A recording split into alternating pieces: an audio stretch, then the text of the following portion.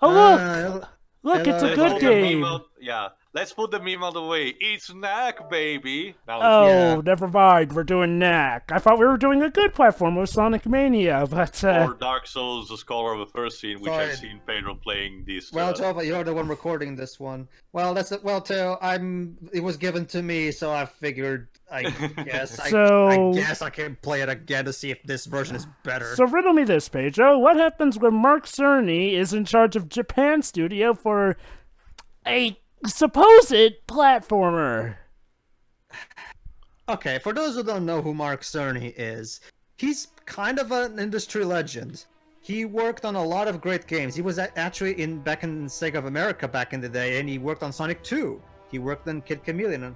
He worked, and later on, he went on to work with Naughty Dog and Crash Bandicoot, Jak and Daxter. He worked with Insomniac in Spyro and various Ratchet and Clank games. Wow, so he had both Crash and Spyro and Ratchet and Clank all under his resume.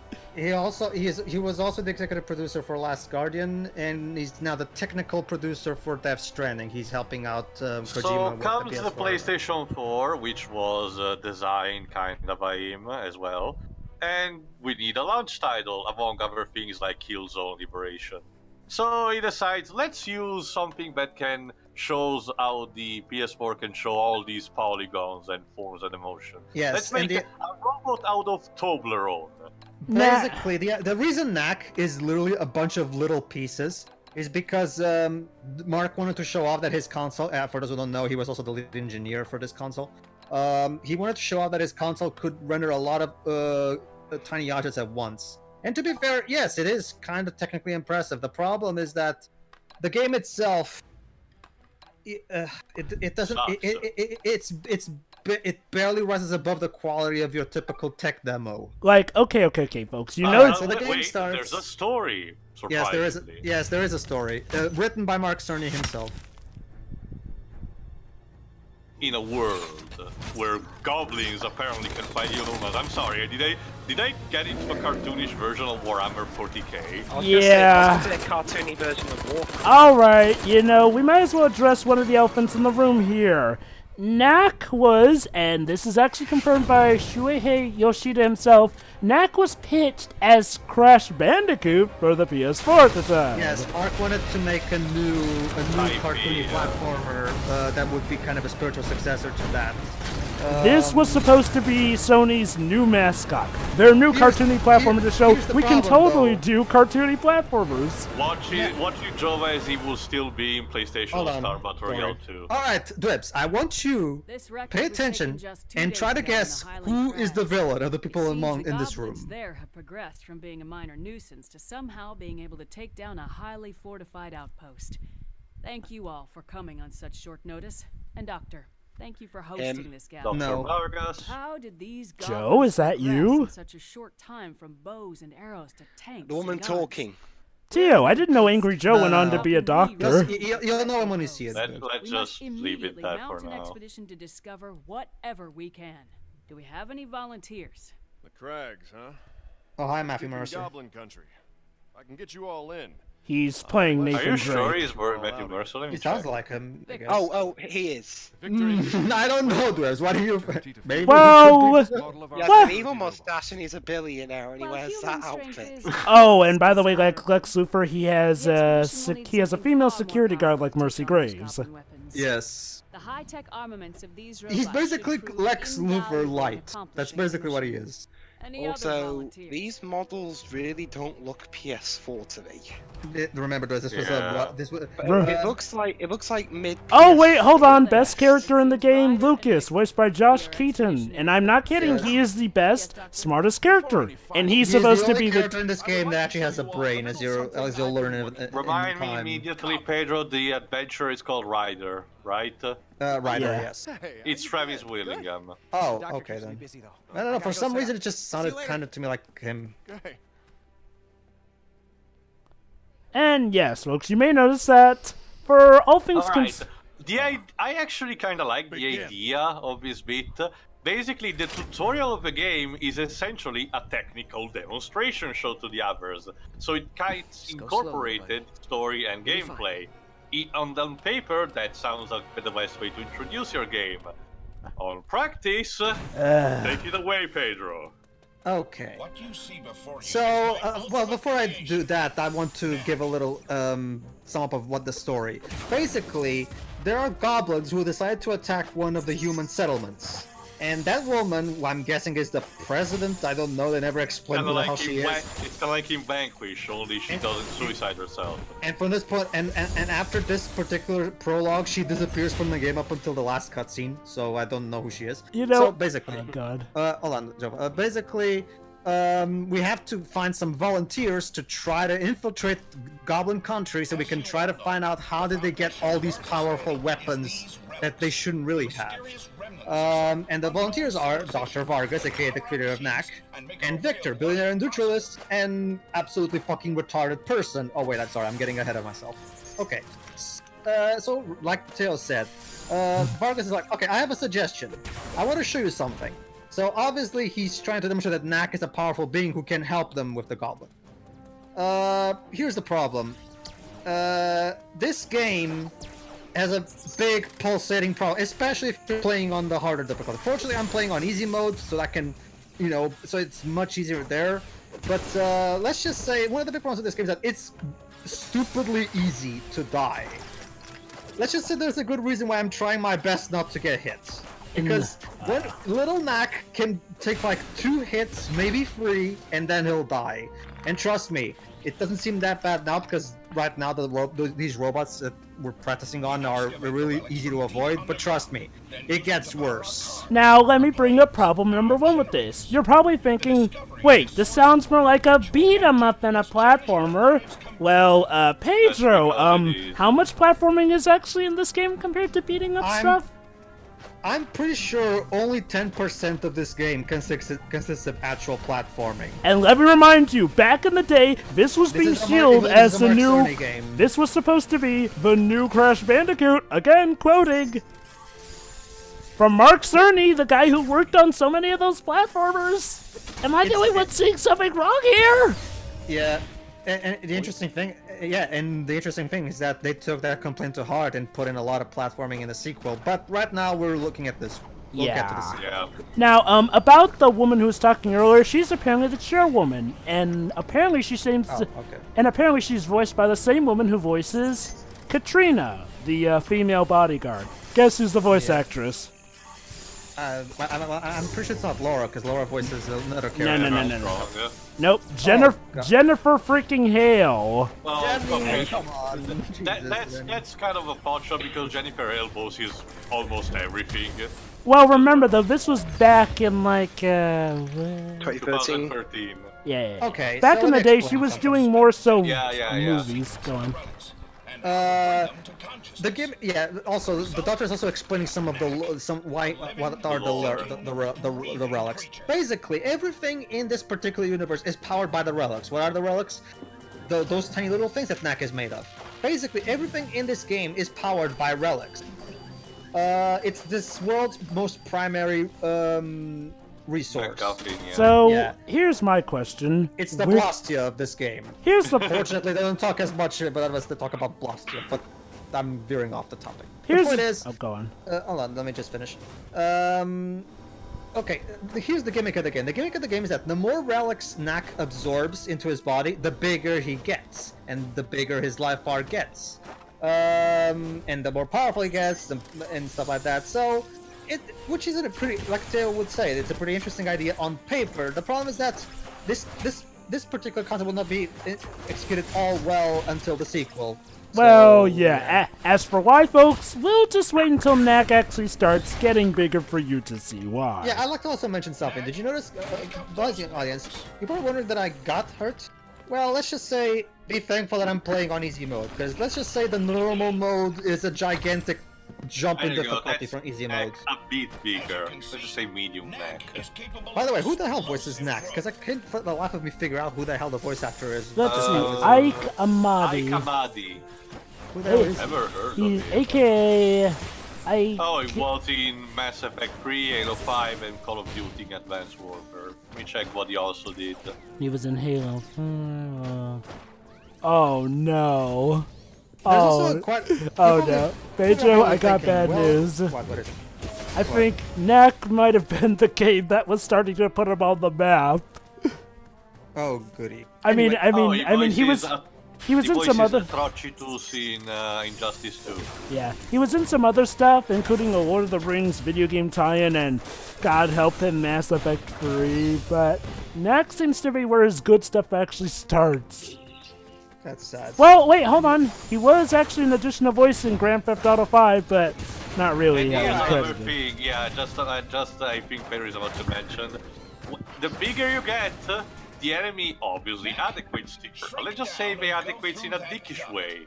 Yeah, it does. I was gonna bring that up later because it's not as apparent now as it will be later. But one thing I'll bring up is, it's this game. Okay, you probably think, okay, this is not an actual platformer; it's more of a beat 'em up. Okay, sure, I like beat 'em ups, Pedro. What's wrong with that? Well, here's the problem. This is a bad beat 'em up. Here's your attacks. You mash the square button 3 times for a free combo punch. You press square during the jump to do a little smash attack, and that's it, really. Aside from that, you have resembling Sonic Boom: Rise of Lyric. Actually, Gio, I'm gonna argue that Sonic Boom: Rise of Lyric had even more combat prowess, but I'll save that for later. Yeah, the Sunstones actually. Okay, whenever Knack connects Sunstone energy, which the game never explains what the hell this is, so it's the MacGuffin, it's the energy thingy. So yeah, when it accumulates energy, it can do a super move, which is this big shockwave. And that's literally it. That's your moveset. You're probably wondering, Pedro, this game is like 10 hours long. That seems like it will be get quite repetitive as it goes along. Well, it does, because the moves you have are very limited, and trust me, considering there's literally nothing to this game aside from battling enemies. There's like a couple platforming sections, but they're way too few and way too in between. So 90% of the time in this game, you'll be doing nothing but defeating enemies with the exact same free square combo over and over and over and Pedro, what about all the power-ups? But later, for another time. Later. I'll talk about the power, the quote-unquote power-ups. There's another thing. You may have noticed that Knack, as it shows, changes size constantly. Here's the problem. As the tutorial pretty much made you clear, and the level will make clear again, Knack has to revert to his base form constantly every like 5 steps. And he needs to get bigger yet again without getting back the relics that he just left behind. Granted, you can recover them in the sequel, but once again, this is like a function that actually halts your progress. And the problem... Oh, trust me, Teo, the game will find out the most stupid story excuses just to have start to every single level with Little Knack. Speaking of story excuses, okay, let's get into another problem here. Now, normally this isn't a legit problem, but here it definitely is. The gameplay and story segregations. This is one of those games where it crosses the line. Okay, so basically, what is Knack? He's technically a living magnet that is, constantly attracts all these relic pieces.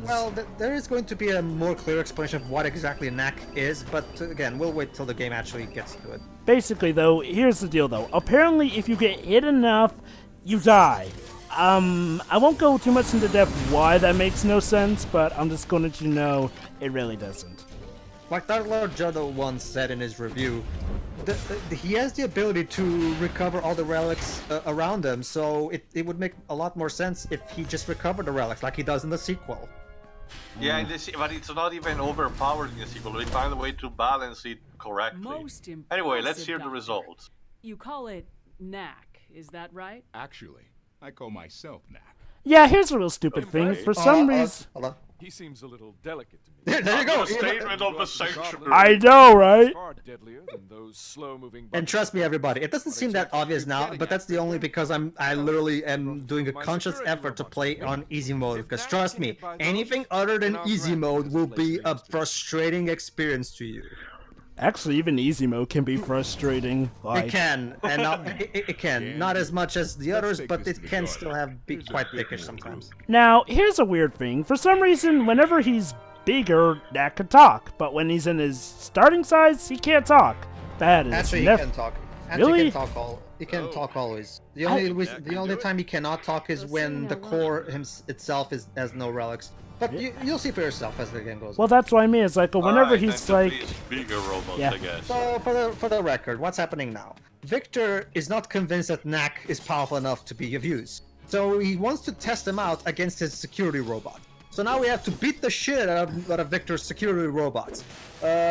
I have to wonder, why couldn't we find a test that would be a little less expensive and little more about wasting powerful robots that could be useful against the goblins? But what do I know? you know, I'm just gonna say this right now. We're like this long into the story. Now, look, I get it, you know, that we don't Well, always. to be fair, we're still only 15 minutes in, but... Well, what I'm saying is, like, well, you'd think that they would have started off by explaining what Knack is. Like, well, I mean, okay, maybe it's just like, Compare that the story was an afterthought, sadly. which is weird because of how much of a role the story plays in this, It does. ironically. But, Yeah. yeah. Alright. Oh yeah, this is another one of the super moves, where I can throw shockwaves at enemies that are far away from me. See, the problem with yeah, you have the super moves. The problem is that the super moves waste an entire meter of crystal. Oh, here we go. Here's the power-ups that Joe was. Oh boy, here we go. I forget what the Okay. first one is we look at. Alright, allow me. You don't... Okay, you found a hidden item. You can also choose the same type of item as one of your friends found here. So basically, if you have a position for connected online, you can share items with your friend. Which is I'm useless, not mind you, when I ever tried it, because, well, let's just say it's a glorified extra at best. Gadgets. If you collect all the required parts, Knack can construct and use special gadgets. So, okay, let me explain this. Okay, like I said, each gadget that is possible to get in the game requires a set number of parts. 5, 7, whatever. In order to get them, you have to find the hidden treasure chests over the course of the level. Okay, that doesn't sound too bad, does it? Here's the problem. Every time you open a treasure chest, the item that you get is completely random. RNG, Yep. everyone. Which means that unless you get really lucky, and I actually did towards the end of this playthrough, unless you get really, really lucky and happen to get all the necessary parts for one gadget, you'll most likely never see a single gadget complete until a second playthrough. And even when you do Yeah. get the gadgets completed, they do like what? They allow you to absorb more of those relics than possible, like Oh, double. the one I got has a little thingy that shows me when relics are near, but I didn't get any others aside from that. What I'm And saying is, like, I- well, from the few gadgets I ever managed to get, they're glorified extras, honestly. I mean, granted, I don't know about them all, but... Yeah, pretty much. Okay. Also, Dwebs, to answer your question from earlier, this game was already, even by the developer's own admission, that this game was rushed to meet the launch lineup. So, and that's probably a reason why the game looks PS3 tier rather than PS4 tier. Honestly, though, no. I mean, that really shouldn't go because, you know, they spend all this time with every single little particle for Knack. Then he built the bloody thing. Yeah. And Well, Knack 2 looks similar. That'd be like if whoever made the Switch made a game for the console that looked like a Wii game. You mean Koizumi? And when it comes to Knack 2 looking better, well, yeah, at this point, they'd have even a Doing little bit sleeper less clips, excuse. Dwebs. No, I mean it as the graphical quality of a Wii game. You mean the sniper clips? See, the thing is, Dwebs, That's the 2D thing, isn't it? well, see, Well, the thing is, technically speaking. here's the problem with this. The problem with the way this game uses the PS4's capabilities is that it uses them on a technical level, not on an aspect visual level. By that I mean not Knack's body. Knack's body is rendering a shit ton of minor objects at the same time, and that's something that's actually only the PS4 can do. The problem is, as you it's something that only is impressive if you're a technical whiz who knows that this is supposed to be impressive. Like, On a basic visual appeal level, Knack just looks like a pile of shit. and, you know, Yeah. they're showing off, oh, we can have all these cool particles. Name for me 10 other games that really use the fact that you can have this many particles. Like, Well, at launch title, not as SSAS particles, but for example, Infamous Second Son loves to use neon technology to showcase the neon potential of the PS4, for example. yeah, but that's Neon. I'm talking specifically about what this I'm game saying, is. Well, of course, the polygons and everything, but I mean, launch titles for the PS4 tried to squeeze in the new mechanics in different ways. Knack was the polygon, Infamous was the neon, then there was Killzone, where I think it was just graphical boost. Next. Couldn't we find a way to test Knack that doesn't involve destroying robots that can be useful against the goblins? Never mind that. They're also destroying cars in the area. Not just that, when you're saying like that, it's almost as if you're saying that Victor is working with the goblins, but plot twist, no, he doesn't. Oh, that's trust me, for Tay, later. You don't even know the half of it. T.O. Let me just put. Yeah, I know. Let me just put it like this, T.O. Victor working with the goblins would have been immensely better than the twist that's coming. I'll just say this to it. I challenge you to come up with a more incompetently written villain than Victor, and I'm gonna get into details of why I think he's the most incompetently written villain ever in the work of fiction when we get to it, because let's just say Victor is mind-boggling to me. How the hell Mark wrote this and thought, yeah, I'm gonna go with this, is beyond me. Is he as bad as Shinzon from Star Trek Nemesis? No, worse. Because the problem with him is that he constantly kept delaying his plans for no good reason.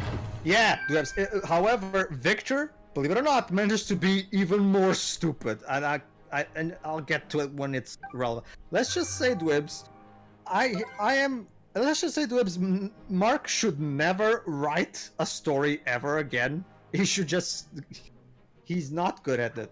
I forgot, did he also worked on Jack 2? Yes, he did. Because the figure of Victor kinda slightly reminds me of he didn't write for that. He was only a designer on that. I think he co-wrote Knack 2.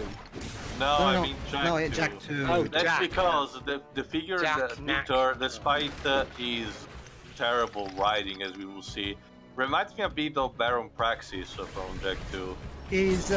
For Jack 2 too, he was a programmer and designer. So no. All right.